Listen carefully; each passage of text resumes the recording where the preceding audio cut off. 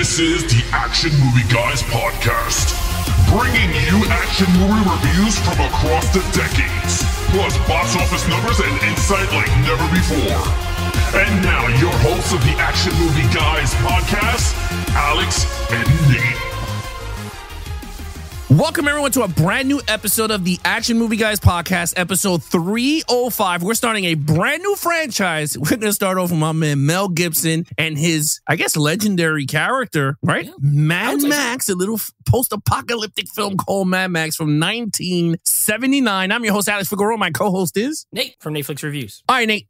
Most likely the last time you've seen this is when we did the 4K review, right? I mean, but yes. Other than that, when was the last time? Then. That was it. That's it. I watched it for that when we did the disc review. And then I watched it Sunday. So gotta say, I know we don't talk about it, but I forgot how good this movie looked. It is a beautiful 4K for such a low budget movie. You gotta keep that in mind. We're gonna talk about a little bit low budget because I have some fun facts about this film that I want to talk about. We don't do much fun facts about films. Sometimes we sprinkle them in here and there, but this one is actually really, really interesting. I found out, I went, wait, I got to talk about this with Nate. Okay. But for myself, the last time was the same thing when we did the 4K review. And I agree with you. I put it on and I was like, man, the sound, because now that I'm watching it, I didn't have my Sonos sound system when I watched it the first time. Yeah. So now watching it the second time, it was like on a 5.1 whatever. And man, when they put on his V8 engine and it was like, I was like, oh my God. Now, I'm not talking about Fury Road. Fury Road sounds like you have your Hemi engine next to you. Like there's no... Couch just shakes up and down. Yeah, your whole house is like, damn, someone put a charger in your house and just turned it on because that's different. But this one sounded so good. It looked stunning. Now, let's just get into this fun fact, okay? Okay. So, Mad Max becomes the most profitable movie ever. Oh. Fun fact, okay? I don't want people to be like, oh, yeah, right. Check this out. According to Guinness Book of Records, Mad Max was once the most profitable movie ever. Like the upcoming Furiosa, right? The Mad Max is set before the apocalypse, meaning that the movie didn't need to spend much money on creating an immersive, believable wasteland setting unlike the sequels. Okay? True. Yeah. This is where it gets good, people. Listen to me here. Listen to this very clearly. Since its production cost, Mad Max 1, okay? Yeah. Budget was $350,000. Right. It made an astounding $100 million. Okay. The Guinness World Record awarded the movie the title of the most profitable movie ever after its global success. Bro, that is unheard of. Yeah. I'm sure it's now been passed. Oh, yeah. I mean, it was there for a while. Yeah. It was there for a while. Because you had like Blair Witch Project and I know Paranormal Activity. Those cost like, $100K or whatever, and then they made. But $350,000, $100 million, and I don't know if that's adjusted for inflation or what, but I mean, it's a lot of money it's a low budget movie. I mean, you said it though. Like even I'm scrolling through the article quick while you're talking, and it said it. It says, is Mad Max still the most profitable movie ever? And it says, look, both Blair Witch and the Paranormal Activity, like you said, made more money with the lower budgets, but no one has compared the three movies with inflation taken into account. Since the Guinness World Records hasn't updated the records, it is tough to work out whether these found footage horror hits were technically more profitable than Mad Max. See? I haven't even seen that article and I said all that. No. After all, $100 million in 1979 is a lot more in 1923. All right? 2023. A lot. And the sheer size of Furiosa's movie production proves that the franchise is still a major money maker. Now, again, guys, if you want to check it out, I'll put the link somewhere, maybe in our Instagram. I'll put the link up, but you guys can check it out. It's in Screen Rant. The article was published February 17, 2023. Okay, so you guys can check that out. You can read it for yourself. But I just wanted to bring down that fun fact because I still think that's bugged out, bro. Like it's just crazy how George Miller did this. This was $100 million in 1979. Yeah. All right, $100 million. Just so you guys know, while you're listening, $100 million in 1979 is worth. Okay, 10 million then is worth 45 now. So that make it $450 million now. Back then. Yeah. No, yeah, equivalent. So like if that came out now, okay, it would be $450 million that it made. Now, obviously the budget is, what, $350K? Yeah. Let's just do that really quick. $350K. Now a $1.5 million budget. So I mean, if you make a movie for 1.5 and you make 450, that's got to be, it might be the most profitable still. I mean, but just imagine though, right? If it's $350,000 and you're telling me inflation was $450 million, that is a triple, quadruple, like it's 4.5 times. Yeah. I mean, look, I know we're harping on this. I'm just saying it's just it's a crazy fun fact because it's really you don't realize how big the movie was. Yeah. When you talk about Mad Max, I don't think people don't put that in their head like, oh, this was the most profitable movie of all time at some point. I don't think anyone would guess that. No, even if you see it now, it doesn't give you that indication of that is the most profitable because everyone has, like you said, the Blair Witch on their mind. They're a paranormal, they're Halloweens, they're newest movies that make all this stuff. Blumhouse, blah, blah, blah. But in reality, George Miller's A Post-Apocalyptic Film is the most profitable. But anyway, with that said, pretty cool. Nate, yes, what did the critics and the audience think of this film? Well, they liked it. Critics especially. Audiences too, though. This has a critic score of 89%. So almost all critics that reviewed it, that get counted for Rotten Tomatoes, of course, enjoyed it. And audience score is a 70. So it is still very high. Genre movies, they could go either way. 70s action films could really go either way. But this is 89 and 70, so very well liked. Yeah, I mean, I'm not shocked because, this is a very well-made movie. Like, rewatching it now, and I'm like, okay, let me sit down and really pay attention. It's a very editing is a little wonky, but other than that, it's just a flawless storytelling, to be honest with you. All right, with that said, let's just get right into it, okay? Lead character, Mel Gibson as Max. Okay. I don't know his last name. Rakitansky. Max Rakitansky. Yeah, that's his name. So you made a good point. You made a good point there. The last time I watched this, I watched it just for the other stuff. Like I was trying to hear it, see it. I was fast forwarding. So I didn't really sit and watch it. I give him a 4 and I'll explain why. He's very quiet in this movie. He's a very quiet character. He's a family. He got his family. Also, and it ties to story more, so we'll get to it when we get there. But there's not a lot. It's not a big character. It's not literally, this character he's a cop in the futuristic police, right? MP, whatever it is. And he's the guy. He's the one that is he's the best one pretty much, right? And he is introduced a few minutes into the movie. He's not the very beginning. Then he puts on, he got shades on. You're like, oh, this is the guy. This is Max. He's mad. And then, he goes, he does his thing. You're like, oh shoot, he's great. And then really it goes around and deals with a lot of other characters, comes back to him. He wants to retire. Okay, that's the plot. He wants to retire because he's like, this world is just, I got a little baby. I got a lady. I just want to spend time with them. And that's pretty much what he does for the whole middle part of the movie. As far as character stuff, I do like when his partner gets burnt because it makes him, then he starts to show some emotion. And then what happens with his lady, then he really comes out. So it does take a while. And then it kind of abruptly ends. You know what I mean? After that last part. So I still give him a 4. I just think there's room to improve. So for me to give a 5, I got to feel perfect. I don't think so. I think there is space there to do more. I haven't seen the next movie, so maybe they do. I don't know. But I still think he's a very good character. 4 out of 5. Yeah, I agree with you. I when I finished this movie, I was like, man, am I going to hit him with a 5? And I agree. I did not. I don't think the character was developed, but I don't think it was fully developed in a sense that he was very one monotoned, if you understand what I mean.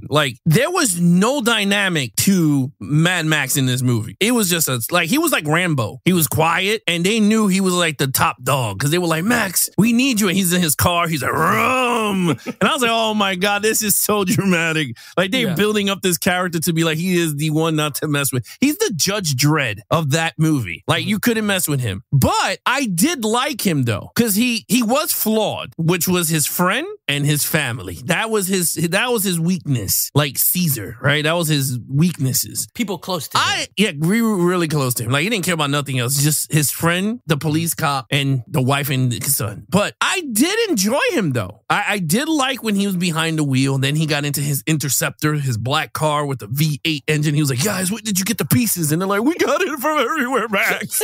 And I was we built it for you. Please don't retire. Please. Look at this car. And then you had like the chief with the ass cock listening to him on the radio. Fifi. His name is Fifi.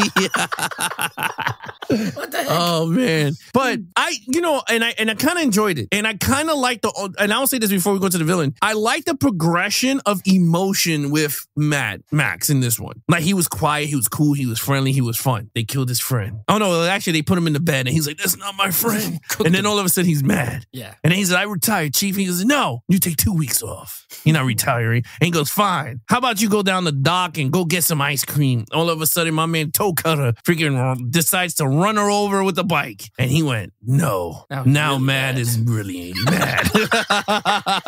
He got Super his car. Mad Max. Super Mad Max. And I loved it. I thought it was like the elevation of a character, like inner ambition to get angry and revenge. Was in this movie. It was caked in there. George Miller was like, we're caking this in. And I kind of liked it. I was like, you know what? That's good. But I don't think it was a perfect. I did see the others. You didn't. But I'm not going to give my scores for those yet. But you know, like it's what definitely I think what you're saying too, like he doesn't have a lot of dialogue. He doesn't talk much. He got his people he's close with get hurt. He wants to get revenge. Like, but there's not a lot besides that. You don't really get to know him a whole lot more. So I think that's that's he's like a typical, he's like a comic book character where you need more stories to flush him out. So you go, oh, that is what he is about. Like this one, they're giving you the origins, but like in a short film version of it. So anyway, with that, it's 4-4 across the board. Okay, so main villain is Toe Cutter. Toe Cutter.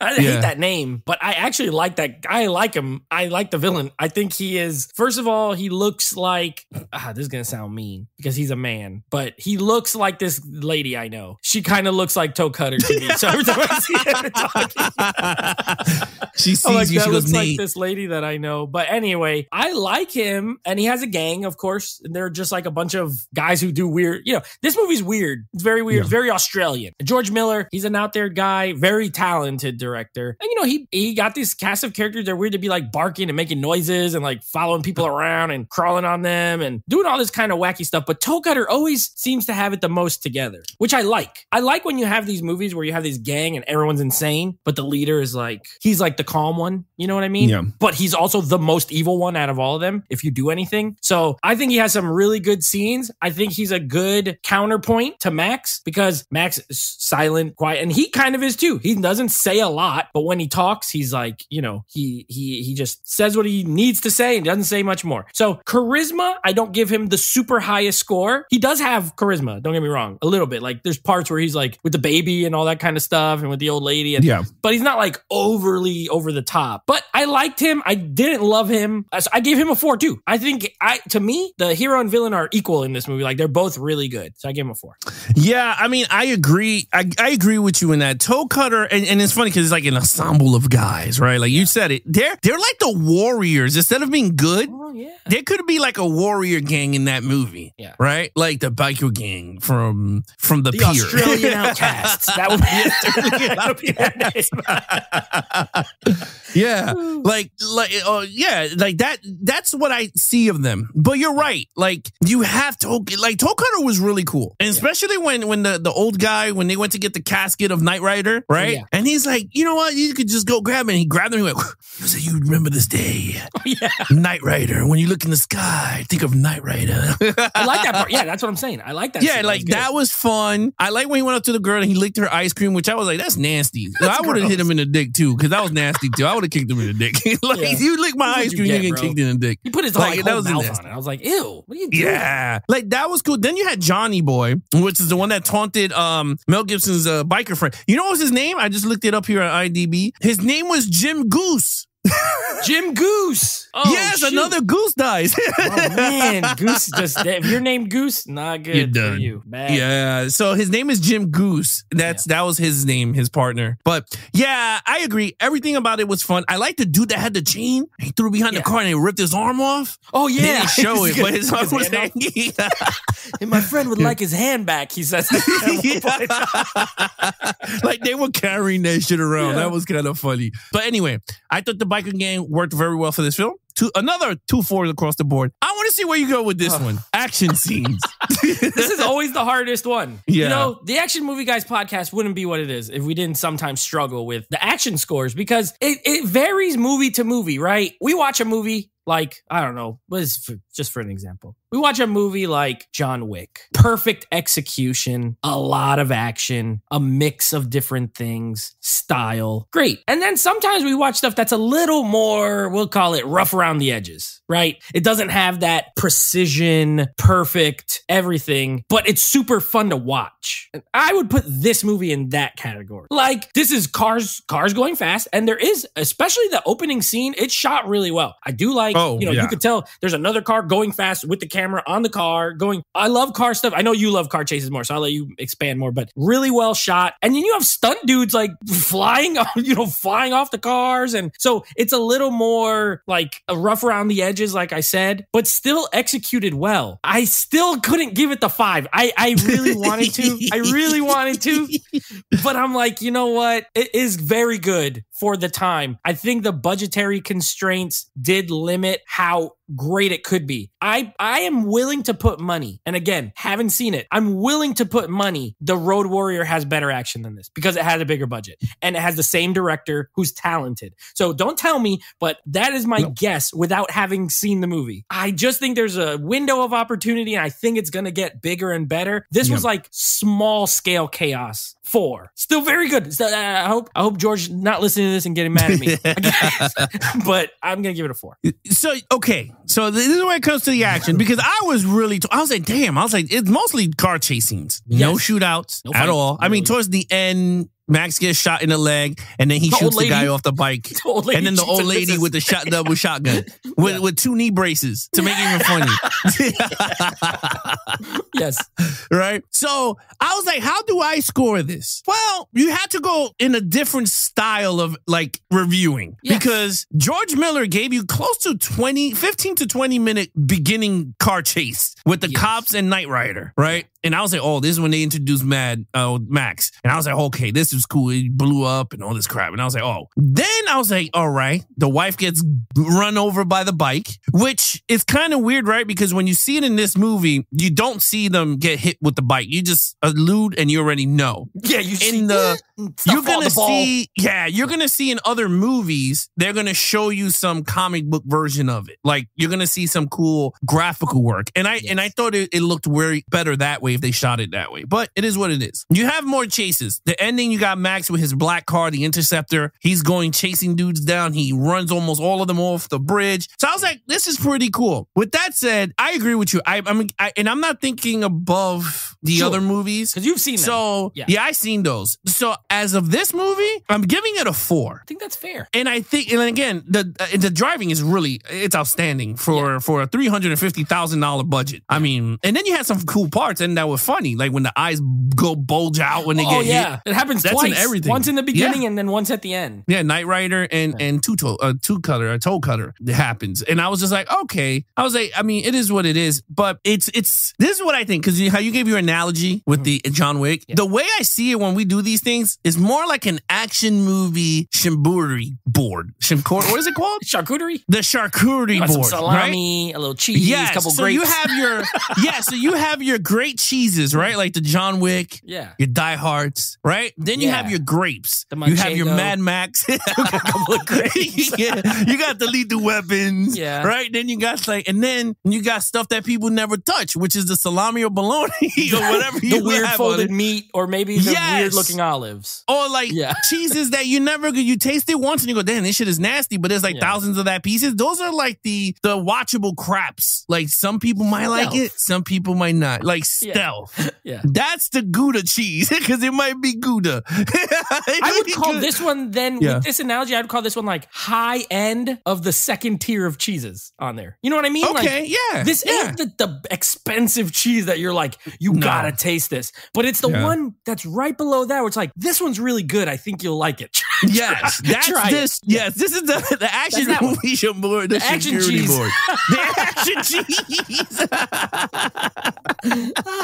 Yeah, I get it. I get exactly what you're saying. Yeah, it's amazing. So anyway, we give it a 4 across the board on that. Okay, storyline. Man, I sound like a broken record here, but you know what? I think it is very good, not great. Or no, I should say great, not perfect. I think for a first time, you have to, there's one way you mentioned as far as how we have to look at the movie, and there's one way you can review this and say, well, they had no money. They did it kind of low, it's low budget, nobody famous. No. And because of that, we could literally give everything a 5 and be like, well, for that, it's a 5, 4. But I don't like to do that because I do think things can really elevate past whatever the budget is. This mostly does. It just doesn't reach I don't think it reaches the heights of a 5 out of 5 story. It's still really good. I gave it a 4. I think interesting hero. He has the necessary steps to become the Mad Max that in the title by the end of the movie. But again, he's not like 100% developed. You have a really good, strong villain. But there are some parts that are kind of like I really thought the police chief guy was weird as heck, that Fifi guy. And I also think there's a lot of stuff in here that's not explained that well. Like, for example, where we really are in the world. Like, what year is this? What,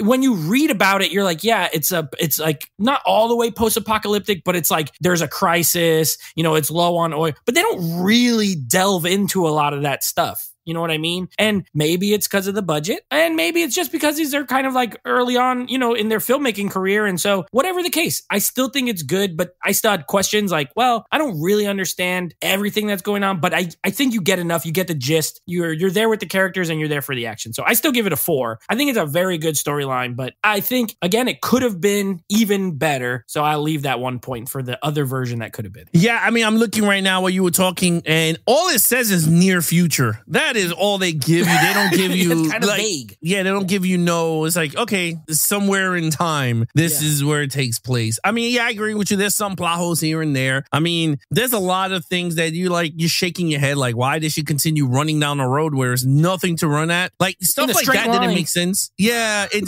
didn't make sense to me in a lot of stuff. But in all, it's a very fun story. And then I'll say this very lightly. Depending on what type of person that watches these type of movies, because some people might think it's boring, and I can see that. My wife thinks the first one is boring. She goes, I can't, and I was like, it is what it is. I enjoy it. I could see it, and yeah, for some people, it's a very boring story. It's not this like action balls to the wall, bullets flying. It's not very dramatic either. It's not a lot. It's just a storytelling of a guy as a police officer that gets revenge because they killed his wife and best friend. That is pretty much it. I mean, in a nutshell, that's the movie in a near future. And my thing I'm laughing at, it goes, I don't know if you laughed at this, because I bet you did. Every time they show the Hall of Justice, they play like this cartoon, and then all of a sudden, it's like dirty papers everywhere on the floor. It looks like a dump. Everything looks like a dump in this movie. It looked like crap. I was like, and it was like 4 police officers in a big ass building. And that's all there is left. Yeah, nobody wants to be cops. No. So it like stuff like that, to me, it was like they didn't explain that either. Like, where is all the people? Like, why does this thing look like this? Like, and then it's just, there's a lot of stuff. They go to that town. It looks like an old West town. Remember, with the casket? Like, now we're in a Western. I mean, the whole thing has a Western vibe, but it literally looks like one of those old West towns where the guy's making the coffin on the side of the road. He's like building it. You know what I mean? But, and I do understand the budget constraints, $350,000. So they couldn't not get tons of extras if that's what they were going for. But look, it is what it is. I did enjoy the story. I thought it was a very fun story. I like the revenge aspect. You're right. It's a very Western story. If you really put horses and saloons again in this story, you might get a great cowboy movie, to be honest with you, because Mel Gibson's character, Mad Max, is a Western character. He's a Clint Eastwood type character, 100%. He doesn't talk, and when you mess with him, he fires back. So again, I thought that was great, but I don't think it's a perfect either. I'm gonna give it a 4, also on storyline. Okay, overall, what's your overall? Overall, I give this a 4. I think it's a great movie. I discovered it later in life. Like I said, I did not watch this when I was younger at all. As a matter of fact, the first Mad Max movie I ever saw was Fury Road. So I saw that first. Yeah, I saw this after. And look, I still haven't watched 2 or 3 yet. So this series is not, I can't say it's a favorite, although I can say the 2 movies I've seen, I really, really like. So I think it's a great start. You know, it doesn't, and the cool thing about the movie is if they never made sequels, it's still a really good movie. Like it's just a really good, small, low budget action Western. It's a Western. If you, like that point you made, and I think I said it on one of the other movies, any movie where you just take out whatever vehicle they're on, if they were on horses and you think it's a Western, it's pretty much a Western. So I think this is a great movie. Mad Max, I should say Mel Gibson, performance-wise, not his best. You know what I mean? Like he's young still, young actor. He looks the part, but again, he doesn't have a ton to do. So knowing the kind of star he would become later, I'm interested to see the journey of how his performances change over time. So I'm actually looking forward to next week a lot. And even Thunderdome, again, I haven't seen it, but yeah, I give it a 4. I think it's a really great movie. Yeah, in terms of this film, I agree. I gave it a 4. I liked it a lot. I saw this movie. I'm 40 now. I gotta say 9 or 8, or even maybe 7. It has to be early 90s-ish. Just going through the TV, and I was like, oh, what is this? And I was watched it. But I will say this though, I was more gravitated, and it's been a while since I seen it, but I was more gravitated to part 2. Road Warrior. But I will say this because I don't want to spoil nothing for you. The other 2 sequels, like Thunderdome and Road Warrior, very 80s. Very post-apocalyptic. I've seen images of it. Very post-apocalyptic. Yeah. You see they got more budget, but it's very 80s. That's what I mean. You're going to be like, oh, okay, I see what Alex means in terms of it's a very 80s. This does not feel 70s. This feels like a post-apocalyptic story, Blade Runner, right? When you watch Blade Runner, doesn't feel like it was filmed in that era. It looked like it was filmed in anything because the story was so good. Yeah, it doesn't feel super 80s. You're right. No, it don't. That's what this movie felt like. It didn't feel 70s. I felt like, okay, this could have came out in 81, 82, maybe. You know what I mean? Yeah. So anyway, that's what I wanted to say. But overall, I think this is a fun, great film for those of you that enjoy this type of films. Other of you, maybe not. You might not like it, but it's okay because there's 3 other sequels that came out that you might enjoy over the first. So it's okay with that. But this laid down the foundation work for my man, Mad Max. All right, Nate, total points. 20 out of 25. A perfect 4, right? You had the perfect score, which is a 25 out of 25. This is the perfect 4.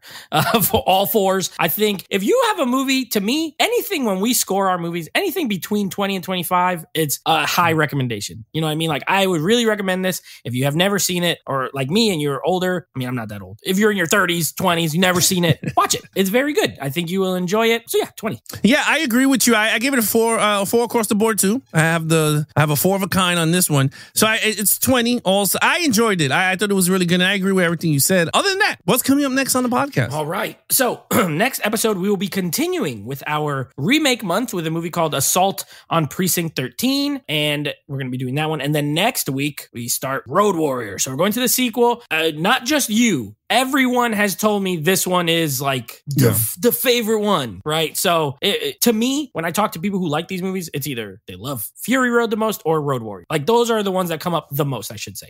I'm sure Mad Max #1 and even Thunderdome probably has fans that love it the most because every series has that. But so I'm very excited. So we got a little Assault on Precinct 13 next episode, and then next week, Road Warrior. All right, guys. So there you have it. If you guys want to follow us in our social media accounts, please follow Nate over on Instagram at Netflix Reviews. Check out the podcast with him and his friends called Netflix Movie Reviews. Every other Monday, Nate is live on Instagram at his Netflix Reviews account at 9 p.m. Eastern. He joined forces again with his friends that he did the podcast with. They talk movies. They talk about all the new releases that they saw, maybe movie news. You guys could throw in some questions. They'll answer it too. Again, every other Monday when we're not live, they're live on his Instagram, Netflix Reviews on Instagram. Other than that, Action Movie Guys, head over to Geeks and Flicks on Instagram. And then, of course, our official website at www.geeksandflicks.com. Other than that, I'm your host, Alex Figueroa. My co-host is Nate from Netflix Reviews. Be awesome to each other and geek out.